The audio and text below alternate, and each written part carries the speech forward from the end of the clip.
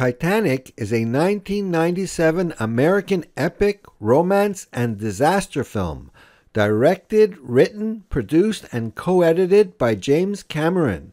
Set in the year 1912, the movie incorporates both historical facts and a fictionalized story that are based on real accounts of the sinking of a luxurious British passenger liner, the RMS Titanic.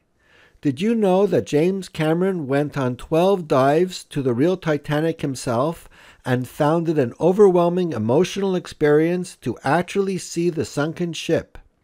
During his first dive, he was so goal-oriented that he managed to film all the shots he needed for the Titanic movie. The story of the Titanic revolves around two young individuals from different social classes who fall in love during the ship's maiden voyage.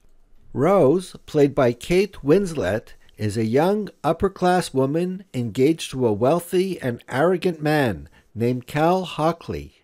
However, she meets Jack Dawson, played by Leonardo DiCaprio, a charming artist from a lower class, and they quickly form a deep connection.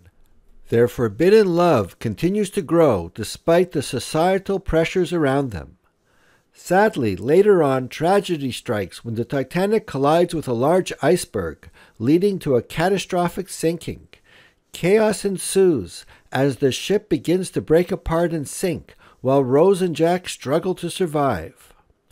The film features stars such as Billy Zane, Kathy Bates, Victor Garber, and Bill Paxton. Titanic had a budget of approximately $200 million.